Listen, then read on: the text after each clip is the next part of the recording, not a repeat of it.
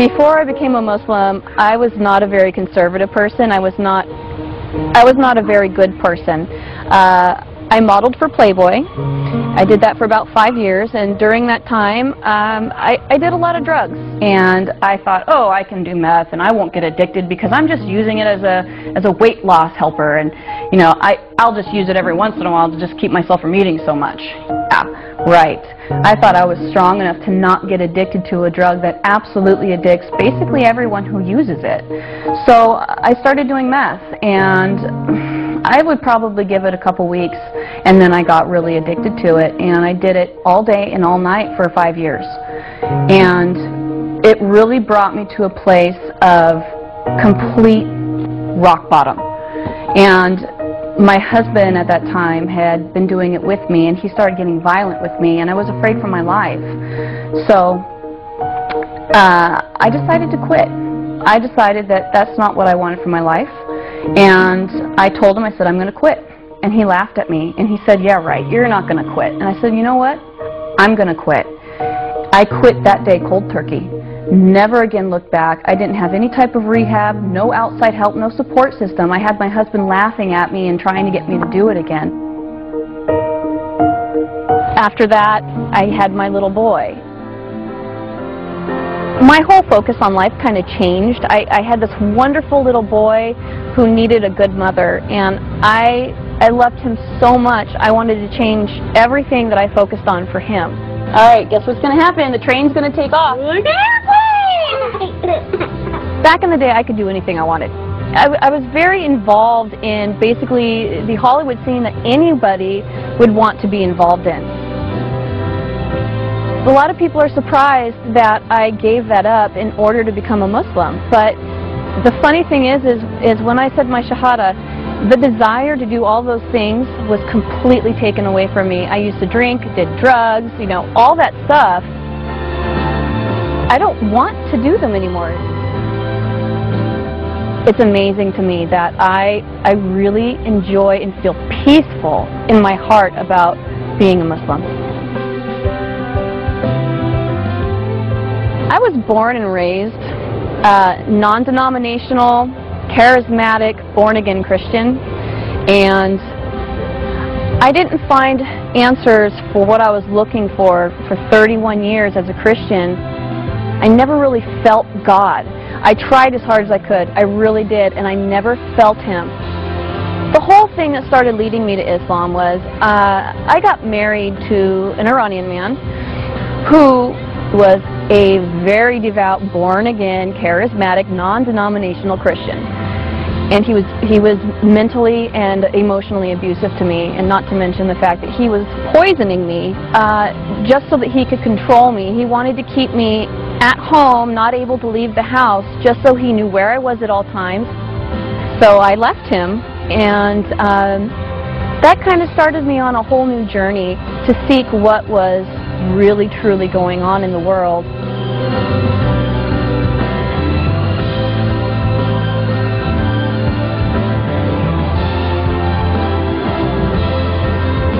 My name is Muhammad Faqih, and I'm the Imam and the Religious Director of the Islamic Institute of Orange County. Became the Imam here in 2006, and I have been serving in that role ever since. Our community is very diverse. We have so many people who represent pretty much a very wide ethnic group. So we have immigrants, and we have indigenous people. We have Arabs, non-Arabs, and even the Arabs are from a wide range of places. Recently, we have been having a very interesting increase in the number of people who become Muslim. 1 to 2 individuals a week become Muslim since the beginning of the year. This is this year. This is not every year, but this year. This increased wave of hate and bigotry against Muslims is actually causing more people to investigate and learn about Islam, and many of them end up choosing Islam as their way of life. I researched Islam for a while before I chose to convert. Basically, I wanted to know why people hated Muslims so much because, you know, I saw what I saw on the news. I saw the oppression and the violence, and I wanted to know what really existed and if that was the way that Islam was. So I started researching it, and the more and more I researched it, the deeper I got into it, I saw the truth in it. I think the main thing that I liked about Islam was the respect for women. There is a large amount of respect for women and the things that we do as women. Our lives aren't easy. We have a lot of things that we have to think and worry about. Our families, our husbands, our children. I mean, we have to bear children. That's a really hard thing to go through.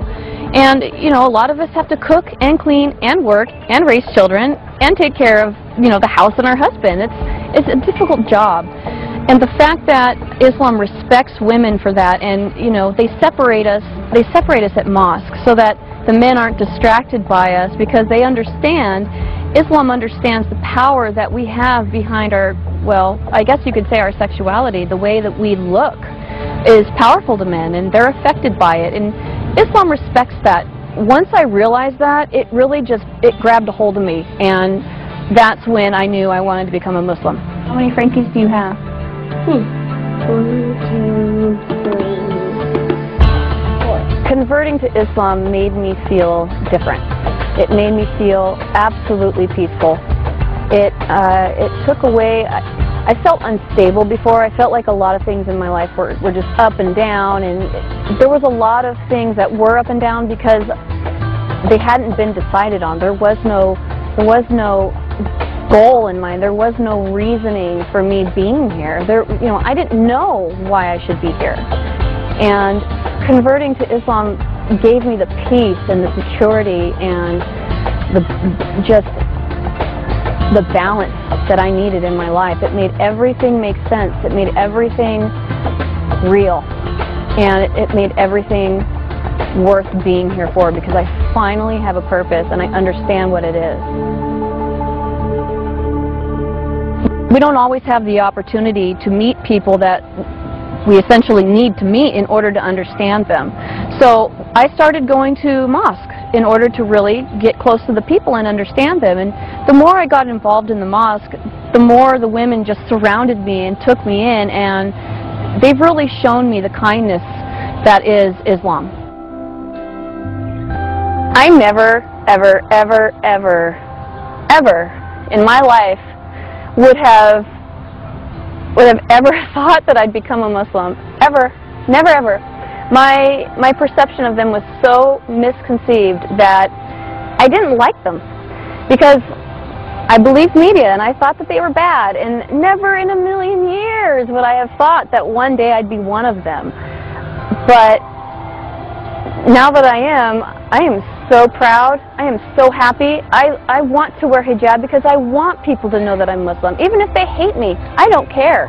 I want to show them that Allah exists in any kind of person, not just Middle Eastern.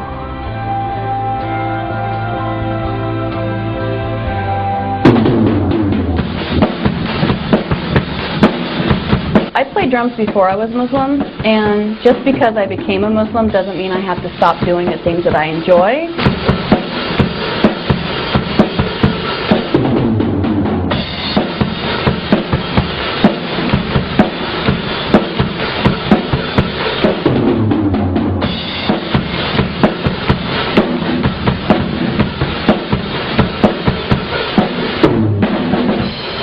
I do a lot of sports. Snowboarding, wakeboarding. You can do all those things and still be a good Muslim and still wear hijab. My dad never really knew about my past with the drugs and the Playboy modeling and all that stuff.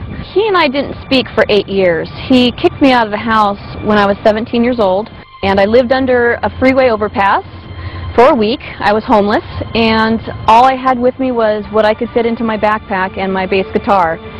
So we didn't speak for 8 years after that, and he didn't understand, or wouldn't have understood, is that these are experiences that I needed to have on my own.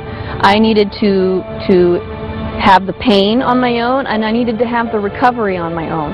The only reason why I started speaking to him again was because I got pregnant with my son, and I figured that my son needed a grandfather. When I did come back and finally start speaking to him again, we had a beautiful conversation together, and we discussed what had happened before, and we both apologized to each other and promised to never do it again. So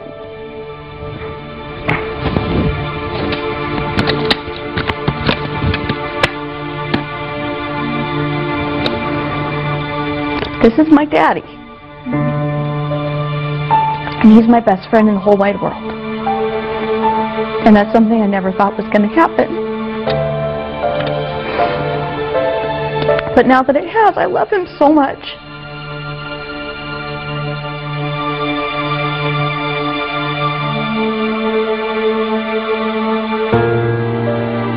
The first time my dad learned about my conversion, I was on my way home from Sacramento. I had just gone to a mosque up there and converted. And I was driving home, and I was too afraid to call him because I knew he was going to be really mad.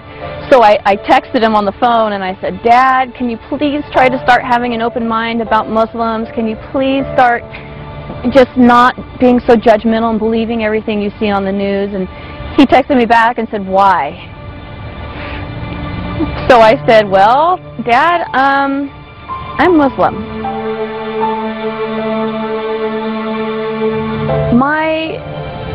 My father was not too pleased when he found out that I converted to Islam. He was quite unhappy to the point where I feared that I was going to have to leave. We live in the same home, and we work at the same job, and I haven't gone back to the job since.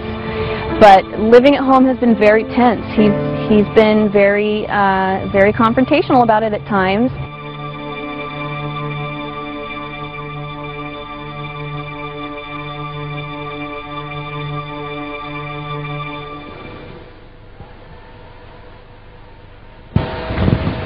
Wow. Another text from my dad trying to protect me, which I understand. He's definitely misinformed as to what is going on with Islam. He says that if I ever change my mind and decide to leave Islam, that the Muslims will threaten and kill me and my dad and my son. Basically, it's all him trying to protect me and asking me to be careful and trying to show me what the real side of Islam is about. But the problem is he doesn't know what the real side is because he's not involved in it. Once you become involved in Islam, the true and correct and pure Islam, you understand what the truth is. He's reaching the point now, I've had conversations with him about it, trying to show him what true Islam is, and that it's not what he's seen on the news, it's not what he thinks it is. So I've been working with him, trying to show it to him piece by piece, and he's now finally starting to come around and have some acceptance towards me about it. I'm really looking forward to